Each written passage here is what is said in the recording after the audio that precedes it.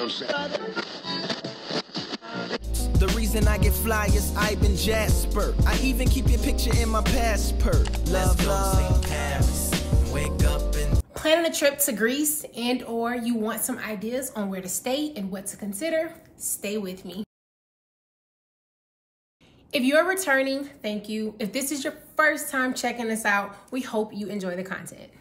First time to Greece, we opted to hit up the biggest destinations, that being Athens, Santorini, and Mykonos.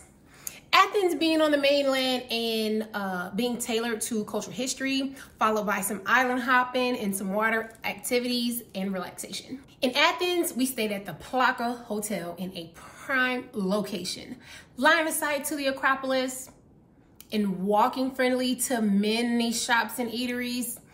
I definitely splurged on some local made bags.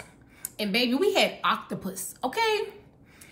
We had a private half-day city tour and dinner in the sky planned. Momix and Little Cook were random but amazing additions to this quick stop. Momix is a molecular mixology bar. You heard me, molecular. Think chemistry and taste buds, okay? Little Cook is a fairy tale inspired cafe with incredible sweet and savory treats. Warning, if clutter triggers you, stay away, okay? Since we plan to not spend a lot of time in the room, we targeted cheaper room rate and amenities. I honestly do wish we would have added another half day at least to the itinerary so that we could went to some museums and art galleries.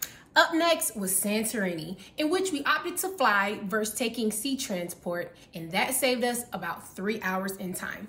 Travel tip. Here we splurged on the room, okay?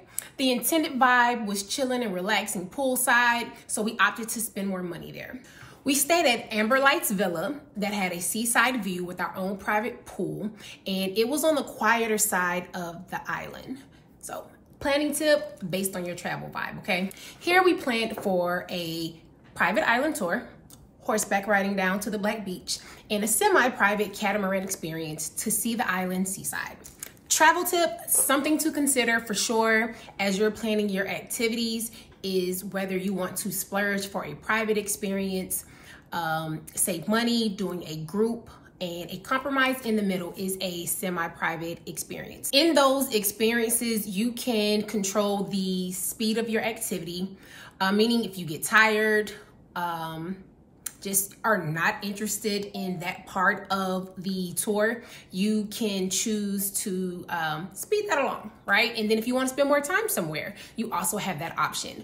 We tend to opt for private experiences for that kind of sake, right? But then we recognize, right, you want to be cost conscious. So then that's when we consider the semi-private. We ended up even adding a 2-hour massage at the hotel spa, which is common for us to look for a spa opportunity wherever we go. We went at the end of May and the water was definitely cooler than we expected. So we didn't hop off the catamaran and frolic in the sea, and our private pool temperature was also pretty chilly. Something to consider when you're planning what time of year to take your trip. Planning tip. Unfortunately, we weren't able to do horseback riding just due to some missing fine print and safety issues, but we drove down to the Black Beach and we walked around instead. We did try 2 restaurants the hotel receptionist raved about, and we weren't really impressed. I will say I did enjoy the experience in food at the View. Shaquille did not. And just as the name states, the view was insane. Look at this. Incredible. We watched the sunset while having dinner. What more could you ask for, right?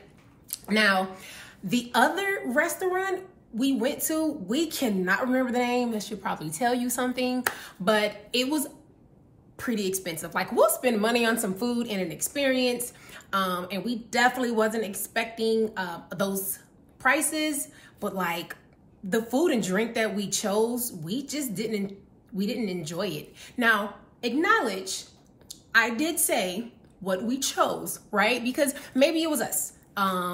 Maybe it was the items that we chose, because our hotel receptionist, she raved about it so much. So we definitely had high expectations. But shout out Lola! Last stop was Mykonos, which we took a sea jet. And we upgraded to the platinum level to see what all the fuss was about, as it was our first kind of ferry experience, right? Between the islands was definitely a cool experience because it was a shorter duration versus coming from the mainland. Planning tip: consider all of your logistics when you're moving in between kind of countries or cities from mainland to sea. Think about that, all right? Again, here we splurged on the room, as we were intending for a vibe, being chill and super relaxed, spending time by the pool at the Royal Mykonos Resort, which was on the quiet side as well and a bit on the outskirts. We had no idea Mykonos was known for partying, which is the energy that you feel and see in town. So if that is a goal that you have, keep that in mind when you're planning your trip, okay? Here we planned a walking tour in town, which we ended up canceling, taking a loss on the money that we spent. We were planning to go parasailing, but that got canceled due to wind literally a few hours prior to.